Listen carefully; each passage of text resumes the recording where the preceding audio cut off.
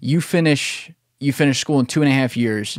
You get the graphic design degree. So you're like 20, 21 years old, whatever it is now. Still homeless, pretty much. Still homeless. Yeah. But do you get a job? Like what happens next? So I'm getting ready to graduate the Art Institute. And for every graduating class, they hold like a job fair or like a guess what kind of is the job fair. What is this? Prospective employers come and they want to check out the graduating class. So, companies that need graphic designers, companies that, they come there, they set up a little booth and you go there and you got, your portfolio, things you've been working on over the past 2.5 years. And you go to each one, you're like, this is what I've been working on, and they're like, okay, well, this is the opportunity. And then you kind of just bullshit with each one and blah, blah, blah. So we did that, and then I graduated, and about a week after I graduated, one of my counselors called me at the college, and he told me to come in and talk to him. He said I had a job offering from one of the companies from the job fair. So I came in, I talked to him, and he's like, okay, well, this is what they're offering. This is the salary, and this is the job title, and all this is where the company is. And when he told me that they were offering $80,000 a year to start. What year is this? 2005, or wait. No, like 03. 2004. I graduated high school 03. So this is probably 2004 or something. This is, 2004. It had to be a couple. You graduated high school 2.5 years before this, right? Yeah, I graduated high school 2002, I believe. No, 03, 02. And then I went to college, so 3, 4. So this is almost 2005. It's like 2004, 2005. Still 80 grand. 80 grand. 80 fucking thousand dollars a year. This isn't New York City either. Dude, I've been homeless my whole life. I've never. Once I heard that $80,000. Did you fall off your fucking chair? Oh, dude, I was like, yeah, fucking. I tried to, and like my counselor was like, listen, I've never really seen offers like this before. He's like, this isn't a normal, situation. Why'd they offer you that? They thought your work was amazing, I guess. Yeah, they really liked me. The guy really liked me. I guess he had seen something in me that he didn't tell me that, but apparently he had seen something in me because when I went to go work for him. He used to just fucking like, come on, let's go. And he used to hop in the car with him. And we used to just go do shit that had nothing to do with work. What kind of company was it? It was a graphic design company. So we did screen printing. We did we screen printed T-shirts, flyers. We did like the window stickers for like wraps. So we did vehicle wraps. We did graphic wraps. We did window. We did pretty much everything. We had the big printers. Wow. Yeah, everything. And when I started there was another guy working there who was their lead graphic design artist, but he was getting he couldn't stay in the country or something like that. His green card, his passport, whatever was going on, he had to go back to his country where he was working. So that's why they brought me in, and they used him to train me for a few months of not really graphic design on the way out the door. Yeah, well, yeah. Just this is how the company works. This is what we do on a daily basis. This is what we print. This is how you run this machine. This is how you deal with this customer. So I learned all of that, and then he went back to his country, and I was just lead graphic design artist. Poor guy. Yeah.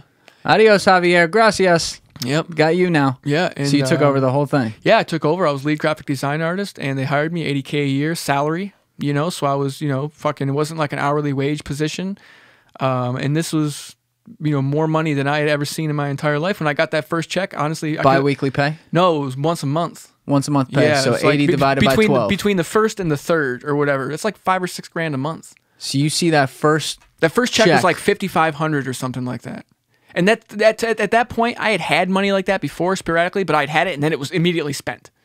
You know what I mean? And you like built it up. Yeah. But this is one check. Boom. Wow. And I was like, holy fucking shit. What do you do? Oh, I went and got an apartment.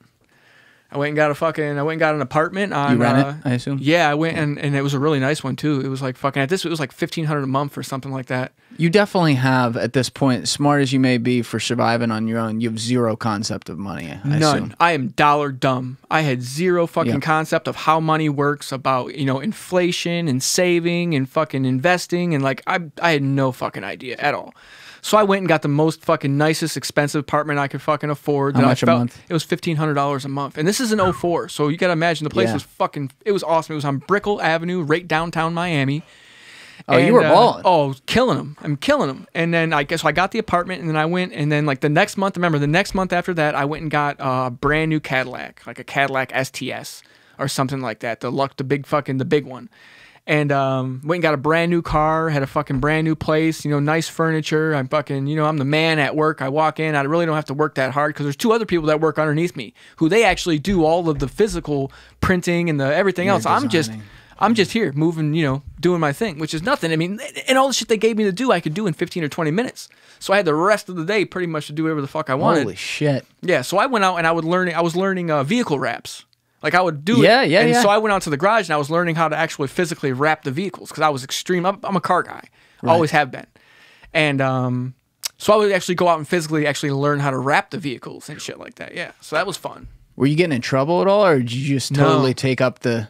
The drinking was a little bit of an issue. Like the weekends, I would go pretty hard, and I would always come to work. It's Miami. I would always come into work Monday with like a black eye or fucking, you know what I mean, like a big fucking scar on my face or fucking. She was worth it. Half my leg fucking tore up. You know, I was. They were like, "You have a good weekend." Fuck yeah, haven't slept since Friday. Fucking hopefully I'll get some sleep tonight. I woke up on the SLS pool deck this morning. Yeah, so partying, man, because you know that kind of money. And I just turned like 21. You're spending as fast as I'm just, you know, I'm in the bars on the weekend, you know, chasing girls and, you know, so I was having fun. And it's not like, that's a lot of money back then, especially for, you know, coming out, you're 21 years old, whatever. It is a lot of money. I know grown men don't make that kind of money now. But I'm saying. And have families. Yeah, but I'm saying, like, it's not like an insane amount of money. No. You're not in there making it rain $1,000 stacks. No, I can't. No, I'm not buying Ferraris and throwing money at the strip club. So you knew not to spend money you didn't have in that way. You just didn't save anything. I was able to pay my bills. Like, I knew once I got paid, I'd pay my bills, and then I would spend everything, and I'd be left with like $100 until my next paycheck. Thank you for watching the video, guys. Please hit that subscribe button and check out this clip's full podcast episode by clicking here or in the description below.